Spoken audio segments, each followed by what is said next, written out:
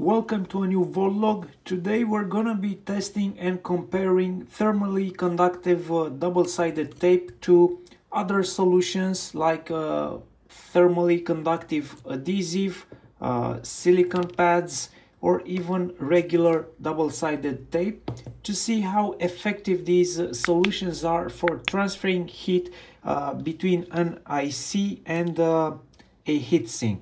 To produce the heat, I'm gonna use a small electronic load circuit, which will be set for a certain current, let's say 100 milliamps, or a close value that I will find that will give me a kind of constant temperature. And in theory, it should produce the same amount of heat for each run after I set it. This video is sponsored by JLC PCB, a professional manufacturer of printed circuit boards. Their website is modern and has convenient features like easy-to-use order form with built-in Gerber viewer, production process tracking, package tracking, and single-button reorder for previous orders without having to upload Gerber files again. Then we're going to be inserting the materials we're testing between the transistor producing the heat and the heatsink. And we're going to be measuring the temperature of the IC and the temperature of the heatsink at the same time. As you can see, I have thermocouples glued to the top of the TO247 transistor and also on top of the heatsink. I've glued the thermocouple using this type of thermally conductive adhesive. I don't have a particularly good way of testing this, but my plan is to heat the transistor to a stable temperature, something like 50 or 60 degrees Celsius, while the heatsink is kept at room temperature. And then what I'm gonna do is connect the two devices using the thermally conductive material that we're testing in between them. I'm going to be using this clamp to hold them together. Hopefully this will provide the same pressure each time we test this. And then we're going to be measuring how fast the heatsink gets approximately to the same temperature as our transistor. And if that time span is shorter or longer will depend on the thermal resistance between the body of the transistor and the body of the heatsink. And that is highly dependent on the thermal conductivity of the material used between them.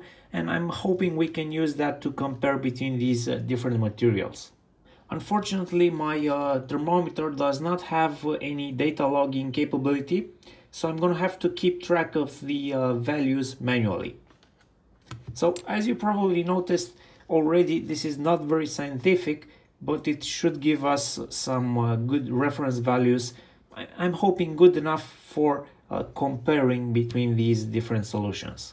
And this whole story and idea about testing these started when I got some of these double-sided thermally conductive adhesive tape.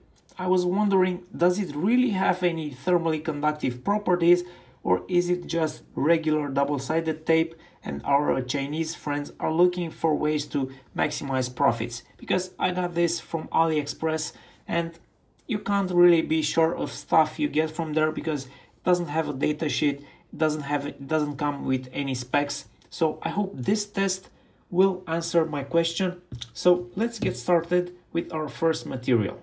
To save you the trouble of watching all the 5 separate tests, I've run them all and done some editing to display all 5 in parallel. The speed of the video is 3x, and as you will see on video, the thermal paste is the first to equalize temperature between the transistor and heatsink down to about 1 degree Celsius difference.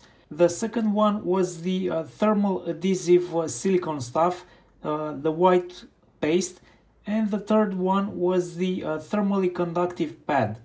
The thermal double-sided tape as well as the normal double-sided tape performed equally worse, and after 2 minutes there was still 2 or 3 degrees Celsius of difference between the heatsink and transistor.